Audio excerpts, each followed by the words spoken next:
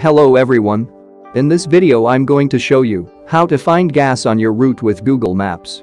A necessary part of every road trip is the all-important gas stop. Sometimes, it's hard to know when your next opportunity to fill up will be. You can easily add gas stations to your travel plans with Google Maps.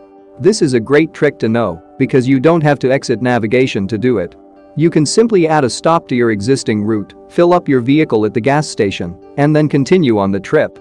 You never have to stop Google Maps. So without time wasting, let's jump into the video.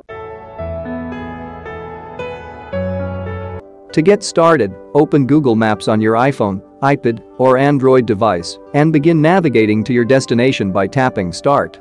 Now tap the magnifying glass icon on the right side of the map to do a search. You can select gas stations or do a search for a specific gas station name. This looks slightly different on iPhone. Gas stations will be displayed over the top of your route. They also display the current price of gas and how much time will be added to your trip if you stop. Scroll around your route and select one of the locations. Next, the gas station information will be displayed at the bottom of the screen. You can select Cancel or Add Stop. The gas station will automatically be added to the route if you wait a few seconds. This is a hands-free feature. That's it. Google Maps will now take you to the gas station when you approach it. After your stop, you can continue on your route.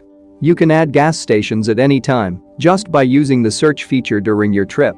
If you found this video useful, don't forget to like and subscribe our channel. See you in the next video.